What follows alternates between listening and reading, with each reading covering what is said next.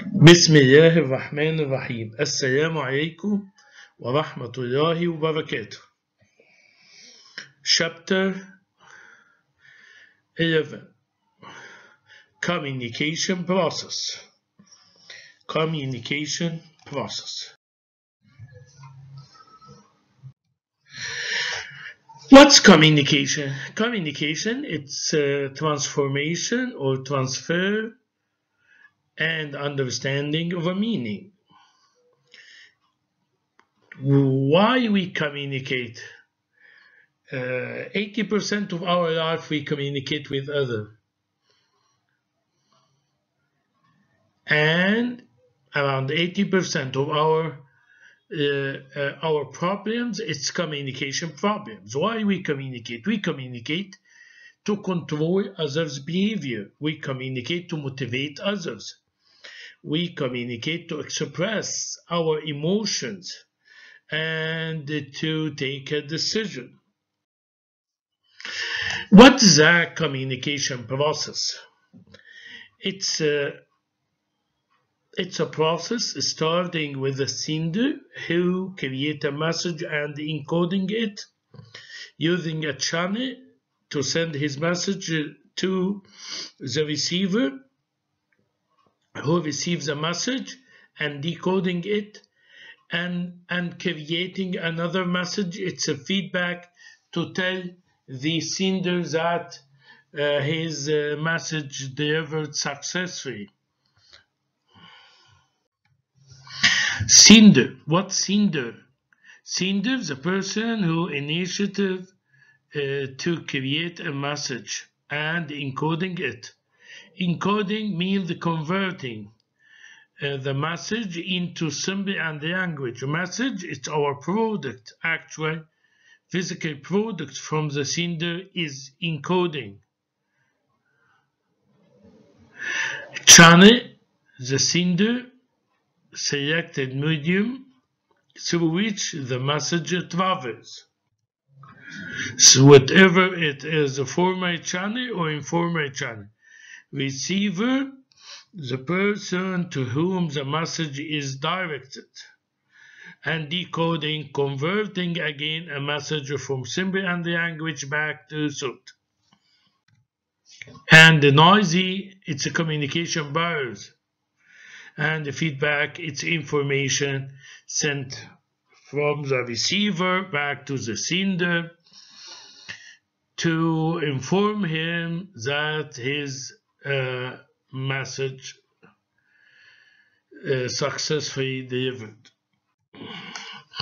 There is a channel of communication, a formal channel when we are speaking about professional activities, and the informal channel when we are speaking or are communicating for a personal or a social activity.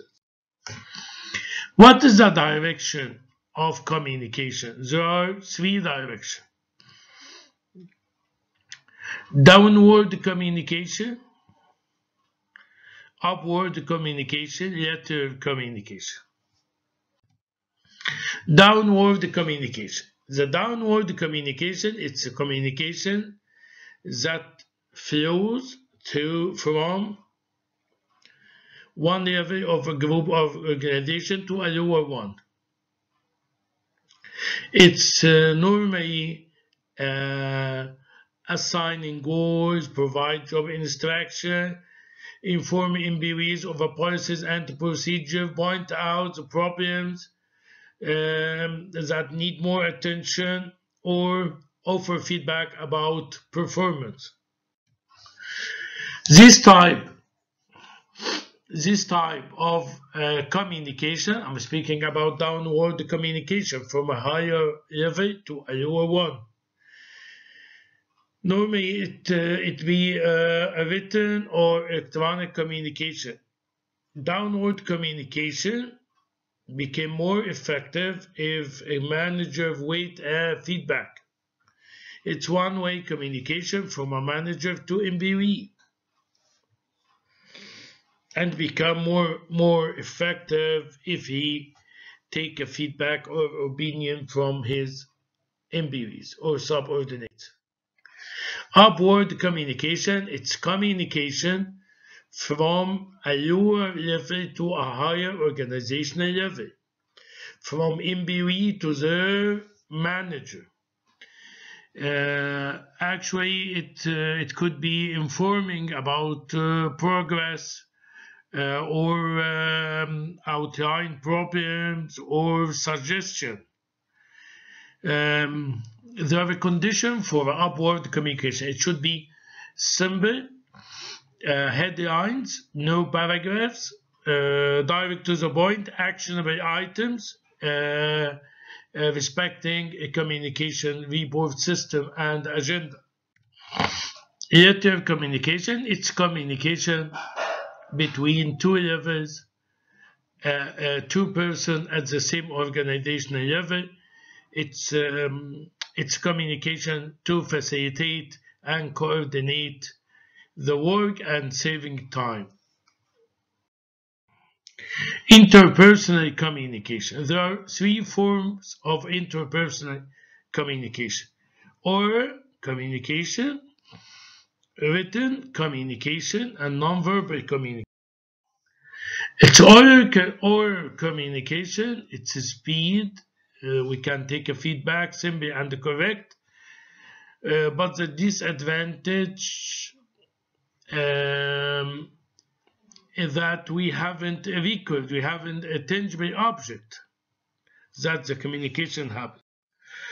Written communication, the second form. The main advantage of a written communication, it provides a tangible record, can be stored and identified whenever we want, and clarified whenever we want. It's a physical record. But the disadvantage is time consuming and lack of feedback and maybe not read.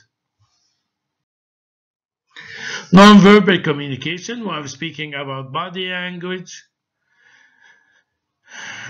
speaking about intonation, physical expression, face expression, and physical distance.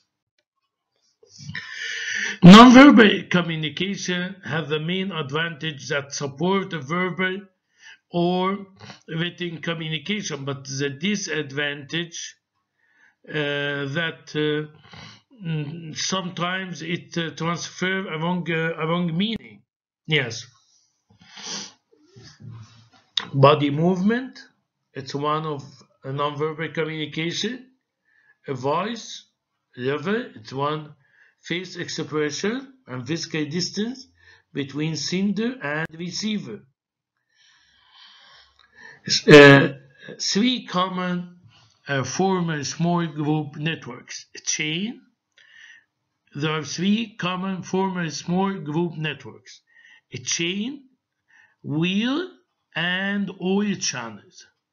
A chain, wheel, and or channel.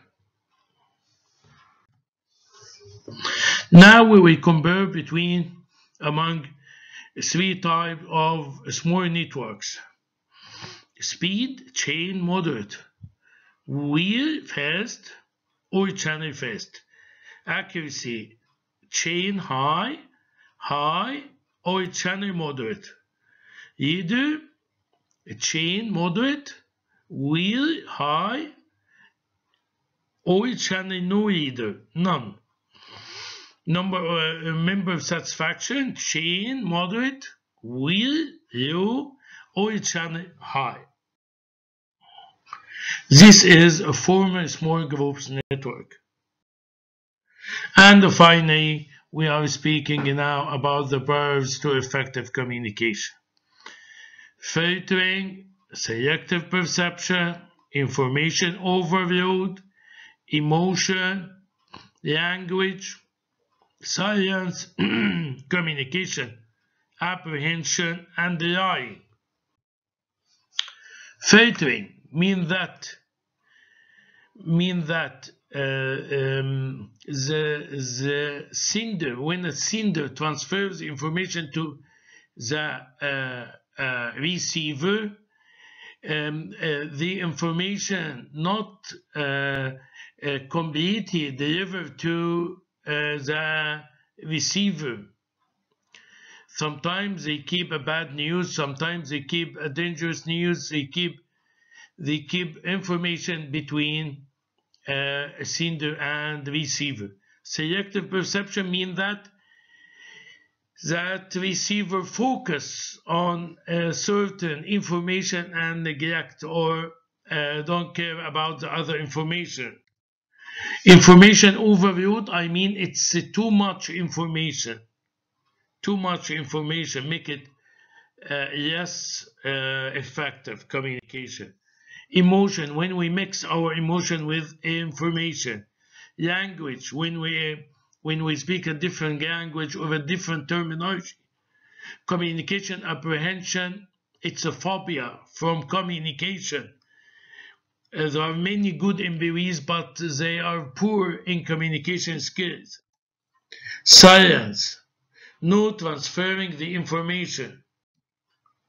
And lying, transfer among information. Thank you, my student. See you in the next chapter and next lecture, inshallah.